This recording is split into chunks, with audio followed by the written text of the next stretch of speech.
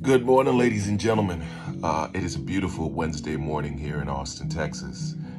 This is day 827 of the 3+ Minutes of Play Challenge. And as always, I am filled with gratitude. Thoughts in my mind this morning. I've been in a bit of a funk for the last couple of days. There has been the recovery that's gone a little bit longer than I anticipated from my marathon on Saturday. There is this space of feeling like I don't know what's next and struggling to figure out what next is. There's been some moments of self-doubt. There's some fear of the unknown. All of these things have just come all together at one time to just beat me up.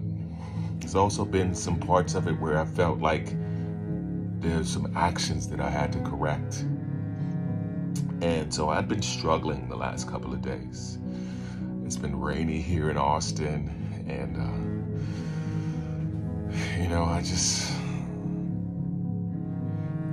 every day isn't sunshine. But I keep going on. Like, I keep doing the things that I know that work for me. So I keep doing these exercises.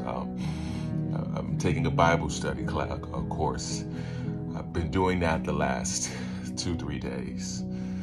And then the other day, my brother Evan reached out to me, and he invited me to come to a warrior night for men at his church, which is Austin Ridge here in Austin. And initially when he asked me, I was like, I really didn't want to go. But I think it was in that moment that I knew that I needed to go. So it took me about 50 minutes to get there last night. And I said, okay, God, what you got for me? Something I need to hear, something I need to do. So I went. And the first thing that struck me when I walked into the auditorium, there were thousands of men in this church. Thousands of only men in this church. And it took me aback, actually. It scared me initially. And then all of a sudden, it was just this feeling of peace that started to come over me. That this many men could be in one space. It ended up being about 2,000 men. And though you're not talking to each and every one, there was like this feeling of building each other up because we all knew who we are and what we've been in. Then the worship was amazing.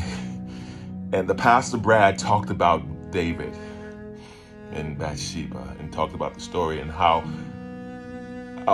much of a man of God he was. He still had a sinful nature, and he still had to overcome some of his sins and transgressions. And it just spoke to me.